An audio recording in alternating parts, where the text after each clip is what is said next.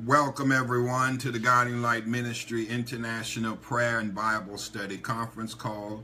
This is your Sunday School Lesson Edition, and I am your host, Pastor Mark McCoy of New Harvest E-Church in Harvest, Alabama. Praise the Lord. Thank you, Jesus. Let us go to the Lord in prayer. Dear Heavenly Father, we thank you and we praise you for all of your blessings. We thank you, Lord, because you woke us up this morning, clothed us in our right minds, and gave us a reasonable portion of health and strength.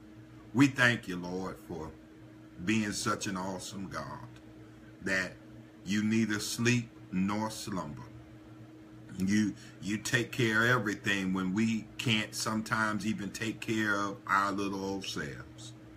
And we thank you for watching over us and keeping us. We ask you now, Lord, as we get ready to study your word today on this conference call and on this Facebook Live, we just ask you to bless us, Lord. Bless the technology.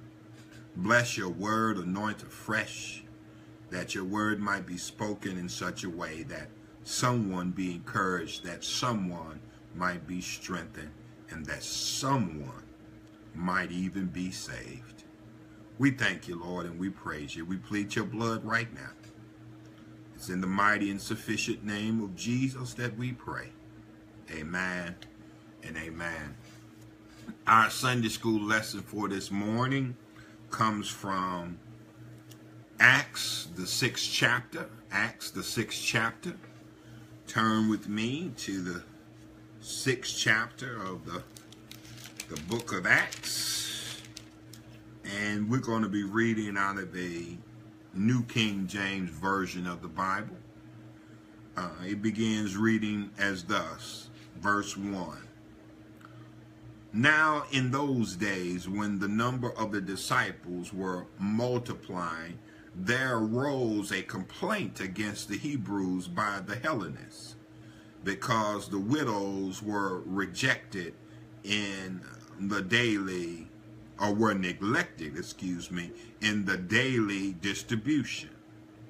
The 12 summoned the multitude of the disciples and said, "Is it not desirable that we should leave the word of God and serve tables? Therefore, brethren, seek out from among you 7 men of good reputation, full of the Holy Spirit and wisdom, whom we may appoint over this business. And we will give ourselves continually to prayer and to the ministering of the word." And the saying pleased the whole multitude, and they chose Stephen, a man full of faith and the Holy Spirit, and Philip, and Prochorus, and Nicanor, Timon, Parmenas, and Nicholas, a proselyte from Antioch, whom they set before the apostles. And when they had prayed, they laid hands on them. Then the word of God spread, and the number of the disciples multiplied greatly in Jerusalem. And a great many of the priests were obedient to the faith. Verse 8, and Stephen, full of faith and power, did great wonders and signs among the people. Hallelujah. Good morning, everybody. That is, I read for you the 6th chapter of Acts, verses 1 through 8. And the title of our lesson today is The Call to Witness. The Call to Witness. With a subtitle of This Ain't No Desk Job. This ain't no desk job. That's a side thing. That's a side thing. But we're dealing with the call to witness. The call to witness. And our key verse is verse 7. It says again from, I'm going to read it from the New Living Translation. So God, message continued to spread. The number of believers greatly increased in Jerusalem, and many of the Jewish priests were converted too. Hallelujah, hallelujah. That is about the word of God increasing throughout the land, and then many disciples coming, even the Jewish priests start coming to the faith. Oh, hallelujah. And so, in this lesson, our key concept is that God can use anyone to spread the good news. He can use anyone to spread the good news. That's our key concept. And then I'm going to make it personal.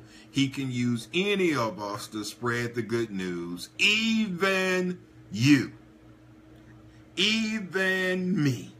He can use anyone to spread his good news. Our keys for kids this morning, for the children, we're going to look at God wants us to know how to put him before anything else in our lives. Number 2, when things go wrong, God wants us to pray to him for help.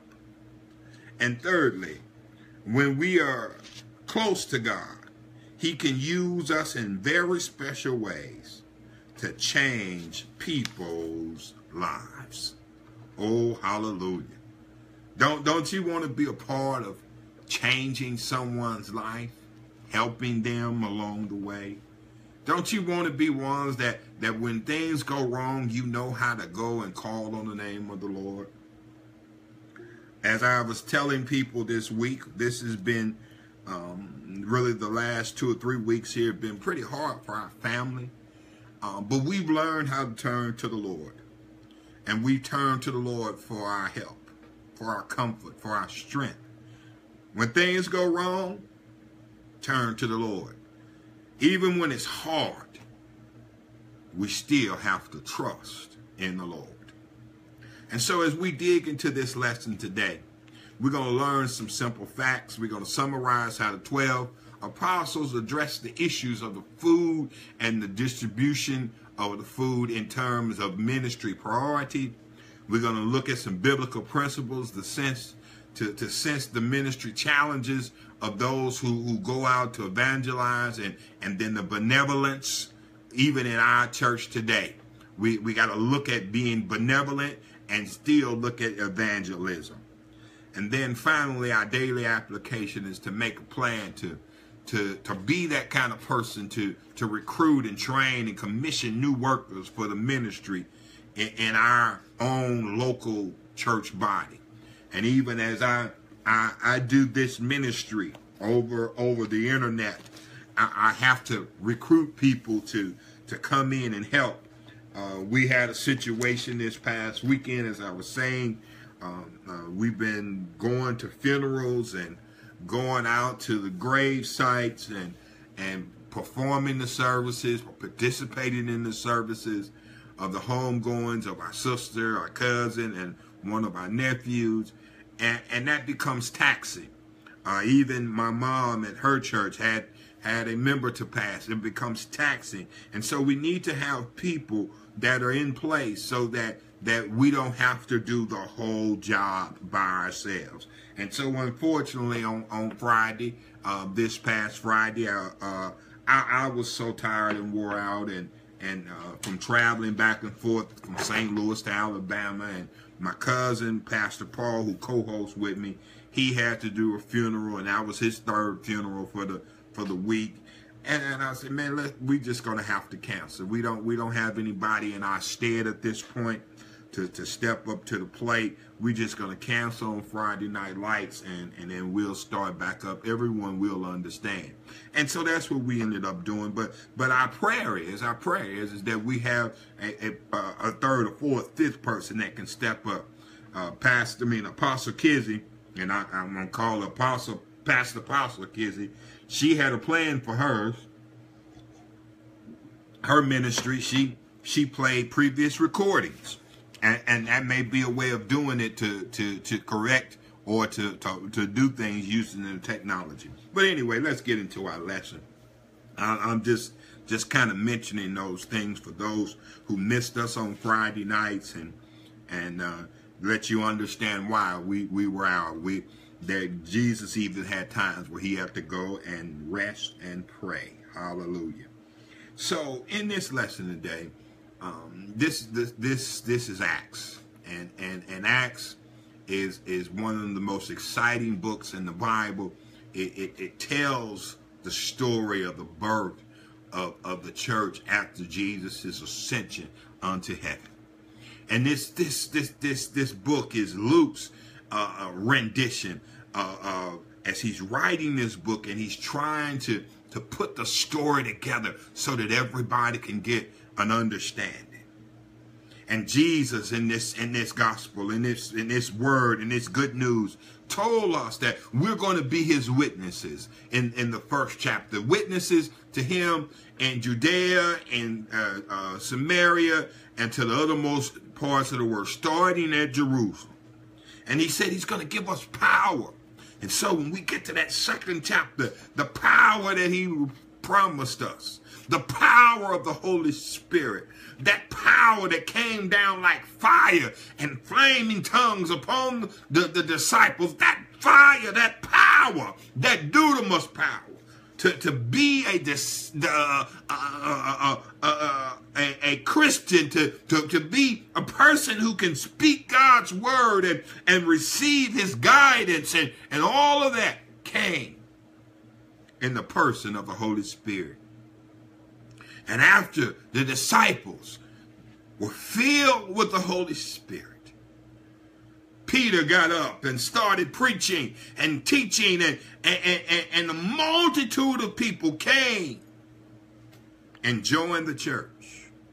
And with this multitude of people from all over the land came to Jerusalem, and now they're part of the people of the way. They believe in the death, burial, and resurrection of Jesus Christ. There had to be a way to take care of the people. And the people came together, and they shared everything with one another. And they continued steadfastly in the apostles' doctrine and in breaking of bread and fellowship and in prayer. But along came now the 6th chapter. There were those who were Greek-speaking or Hellenistic or Hebrew-speaking people, the Hebrews who had converted to the way. And then there was the Hellenistic folks, people who were converts, if you will, from being a Gentile to being a proselyte of the Jewish, and now they are people of the way. And there became a disturbance. These are called growing pains. And that's my first point. They like growing pains. And that's what happens when the church grows. When you have a business and you're growing, you have growing pains. I can remember even as a child, I went through growing pains. We had to go to the doctor, and God gave me a vision of this doctor visit. I was hurting all over my body. And the doctors examined me. They questioned me. If somebody beat you up, you got bruised. I said, hey, no. Me and my brother may wrestle, but I'm hurting all over. And they decided at the end, you having growing pains. Your body is growing. And it's just hurting because it's stretching out. And when the word of God is being preached and people are receiving the word and they're coming to the church or coming to the ministry, you're going to have growing pains. And so we're going to look at these growing pains that the church, the people of the way, were having. Verses 1 through 4 of Acts chapter 6. And it says, now in those days when the number of the disciples were multiplying, there also rose against the Hebrews by the Hellenistic, because their widows were neglected in the daily distribution. The 12 summoned the multitude of the disciples and said, is it not desirable that we should leave the word of God and serve tables? Therefore, brethren, seek out from among you 7 men of good reputation, full of the Holy Spirit and wisdom. Full of the Holy Spirit and wisdom, who may be appointed over this business. But we will give ourselves continually to prayer and to the ministry of the word. They were having growing pains. They were having problems. And so, with a problem like this, you got to make sure that your problem and your priorities are lined up right. What was the problem? The problem was you had a huge crowd of people that had to be fed every day. Housing had to be provided for them because some of them were not from Jerusalem. And it looked as though the Hebrews were being complained because the Hellenistic folks and their widows seemed like they were being neglected. Y'all know, y'all done heard this. It just ain't fair. This just ain't fair. We ain't being treated fair. The Greek-speaking people, the Hellenistic folks who were there in Jerusalem going like, hey, we're just not being treated fairly. Look like we getting the crumbs and all the Hebrews are getting a big piece of bread and all of that. So that was the problem. And it wasn't just a problem you could just kick to the side. You know, we have people complaining about everything in churches. The music's too loud. The drummer's too loud. The audio system's too loud. I don't like the color of the carpet. Why did y'all change? You know, we got all that kind of stuff going on, and that's in every church. But this one here, it wasn't just a simple problem. It wasn't just a nagging complaint. This was a real issue. Because if this issue continued, it would divide the church. And so, the disciples said, now look, we know this is a real problem, but we got priorities. Our priority is to preach the word of God and spread the word of God. That's our priority. We can't be responsible for serving the tables, for waiting on the tables, for doing this day in and day out. We got to concentrate on the word of God and spreading the good news of Jesus Christ. Growing pains. Growing pains. That's what they were having. They had a problem, but they set their priorities. Now, this serving tables, some theologians say that this meant that the people, the serving the tables, weren't just the distribution of the food, but it was also the money changing apparatus that was going on. You remember Jesus got mad at the folks changing money in the temple, but there was still a money exchange that had to go on, and the disciples were like, no, we're not worrying about the financial matters and the serving of the meals. Right now, we are concentrating on sharing the word. Now, don't get this wrong now. See, some people, they get upset with this. They go, well, you know, the pastor don't have to worry about the money and all that. No, it's a concern. The pastor, the preacher, is still over the church, but that can't be their concentration. They can be CEO of a church, but they don't have to be hands-on all the time. You got to find good people that can step in and help out. Because preaching and teaching the word is just not a desk job. You know, some folks think that all the pastor does is sit at his desk on Saturday night and get his message together so that he can deliver it on Sunday. But they don't see the pastor going to the jails. They don't see the pastor visiting folks at the hospital, going to people bedside, doing funerals. They don't see doing weddings. They don't see the pastor on his knees praying to God, meditating on God's word day and night. They don't see those things. And they don't see the pastor wherever he goes, preacher, teacher, or minister, or anyone who called into the ministry, or anyone who is called and accepted Jesus Christ as their Lord and Savior. Everywhere we go, we have to tell people what thus says the Lord. Whether we tell them in our words, with our words, or with our lives. With our lips or with our lives. We got to show this world that there is a Savior that's in the world today, and that he cares. And they can bring all of their burdens to him. And he cares.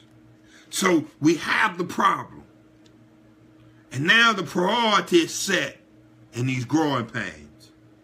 But they had a solution. Oh, I love the solution. Listen to the solution in verse 3. Therefore, brethren, seek out from among you 7 men of good reputation, full of the Holy Spirit and wisdom, whom we may appoint over this business.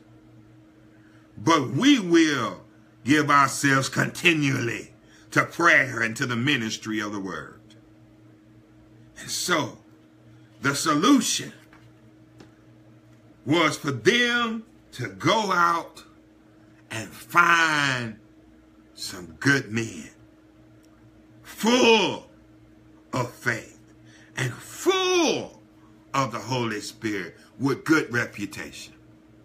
Now, most people, when we read this, we know that this is the beginning of what we call today deacons in the church, and it's okay. But the deacon actual authorship wasn't established until later on over in 1 Timothy. But this right here was a calling for the church to find some men in the church that's going to step up to the plate and not going to just do a desk job, but they're going to do a full service job.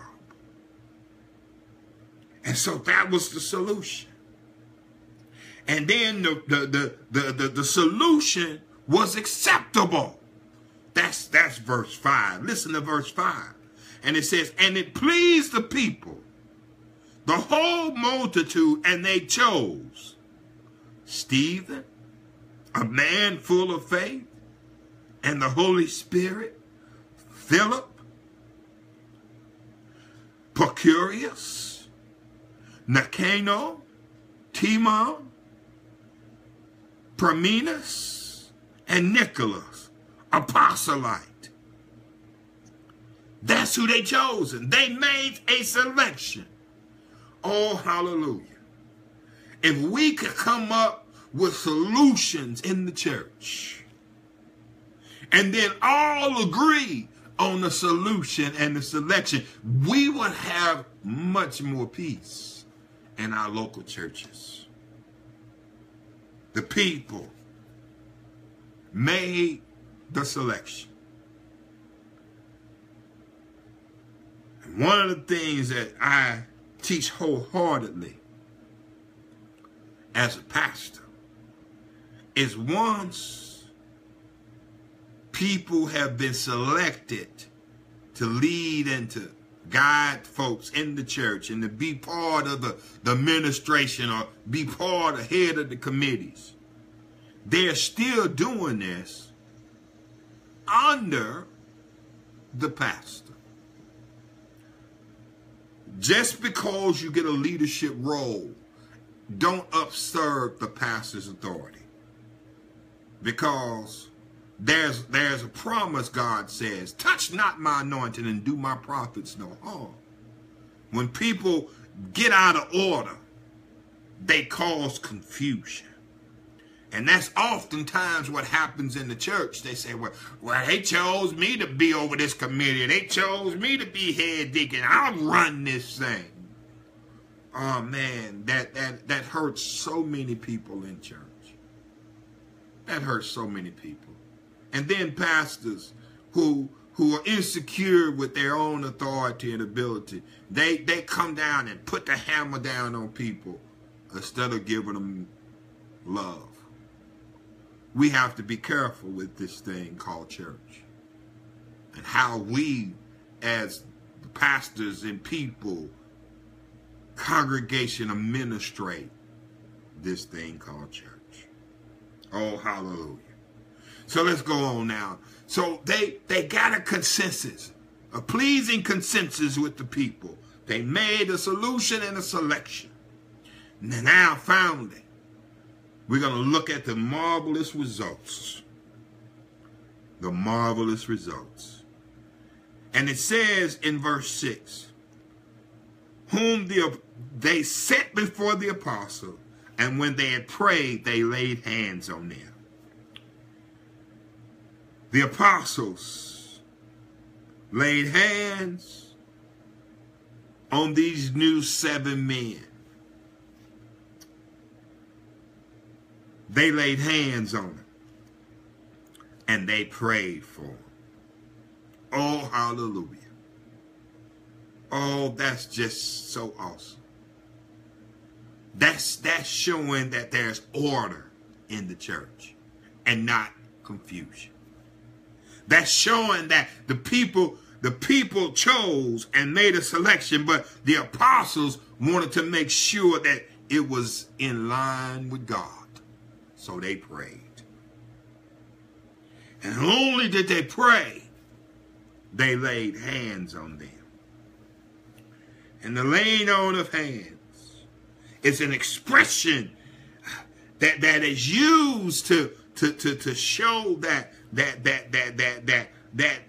we support them and we affirm them and we identify with them. The laying on of hands. It's an expression of affirmation. It's an expression of support and identification for someone who is getting ready to go into the ministry. The laying on of hands. Oh, hallelujah. We could spend some time there, but we're going to move on. So that was the result of them choosing these 7 men. And then it says in verse 7, the word of God spread and the number of the disciples multiplied greatly in Jerusalem, and a great many of the priests were obedient to the faith. The growing pains happened, but even in the growing pains, more growth came. Not only did more growth come, but even those who had previously fought against Christ, the priest of the Jerusalem temple, were now even being obedient to the faith. They were being convinced. They were being changed. And not only was the gospel spreading to them, but verse 8 says, and that Stephen, that one full of faith and full of power, he also did great wonders and signs among the people. God gave him power to do great signs and wonders. Also, so what are you saying, preacher? What are you saying? What are you saying, teacher? What are you saying? I'm saying that God not only gave that power to the apostles, but he also gave it to other people to do signs and wonders. We are all called to be God's witness. No matter where we go, we are all called to be the kind of person that will pray for folks, lay hands on people, and pray to God that he performs signs and wonders. We are all called to do this. And I just want to encourage you. Some people have a call to be a pastor, to be a preacher, to be an apostle, and all the fivefold ministries. But we're all called to be God's witness at our jobs, in our homes, in the midst of our trials, in the midst of our tribulations, to be a witness for God. Oh, hallelujah. As we get ready to close the lesson, here are some of the points to ponder. God does not neglect anyone. God shows favor to everyone. His grace is amazing. As leaders of the church, we must be wise to acknowledge the importance of delegating responsibility to others. As leaders of the church, we also must be set apart. Take the time to pray. Take the time to study God's word so God can use us effectively. God was able to use those 7 chosen. So we must be willing to help and to serve others. Oh, hallelujah. Let us pray. Dear Heavenly Father, thank you for loving us so much that you have a plan for each and every one of us. Please help us to always pray and to ask you to tell us how we can be used to help other people get close to you and have their lives changed. We love you and we thank you. In Jesus' name we pray. Amen and amen. Before I end the recording, I always like to give those who are listening an opportunity to give your life to Christ. That's the greatest change you could ever make. It's the greatest help you could ever receive. Let us pray the prayer of salvation. Please repeat after me.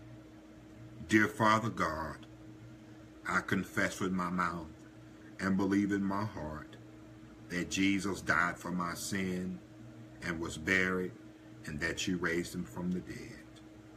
I repent of my sins. Please forgive me of my sins and come into my heart.